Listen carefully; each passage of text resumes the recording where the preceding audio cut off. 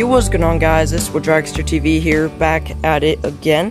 And today, guys, we were out here on this beautiful, nice and sunny day here, out in the driveway, working on a new build, or project, as I like to call it.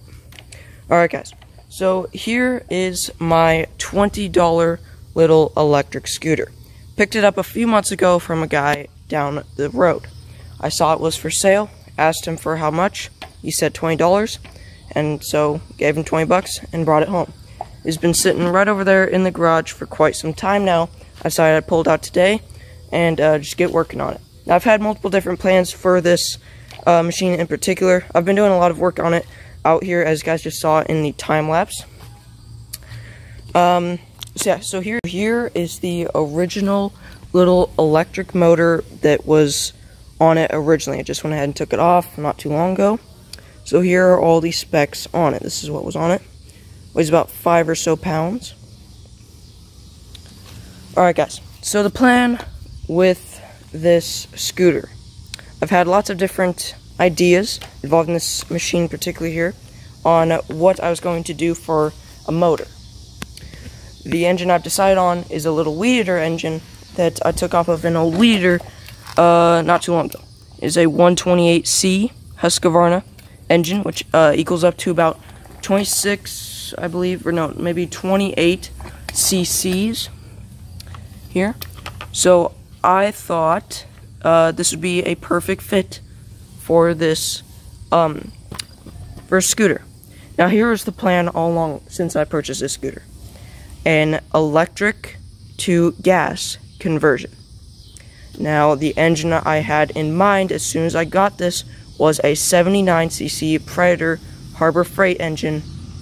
Man, they're just they're a bit too expensive, and I've had this engine around, and the original plan for the engine, moving on to the engine's story, was to put it on, whoa, that's not good, to put it on either a mountain bike, one of these mountain bikes, or an old BMX bike that I have. But with this here, I just noticed that this engine would be the perfect candidate for it.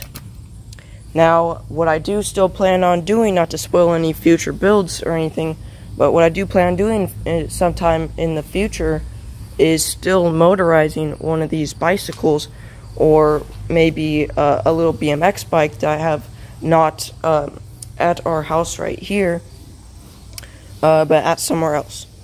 But anyways, guys, so this is the backstory of it.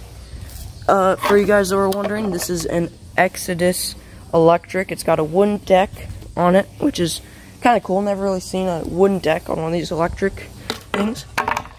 Here's the other logo. It's an Exodus. That's the on and off switch. Charging port. There's not really any other, I mean, there's warnings on it, but there's no really what year it was manufactured. I don't really know much about Exodus electric. When I bought it from the guy, he said wasn't a battery in it. Here's the circuit board, and here's the original engine. Comes with a nice little drum brake. Still works very well. But anyways, guys, I'm gonna go and put you guys back up on a quick little time lapse, and catch you guys in a bit.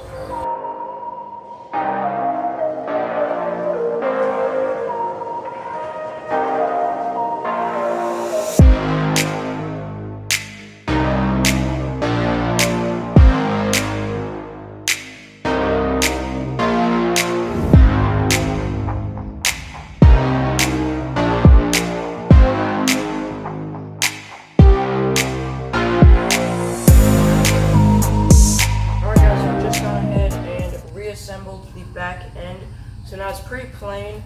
It's a lot better than it was with all the other junk on it. So I got off everything I needed to get off, and I reassembled and got back on everything that I needed to get back on regarding the back. So as far as the circuit and all these wires, they aren't really hurting anything, so I think I could just shove them down there. Take the deck floor piece right here.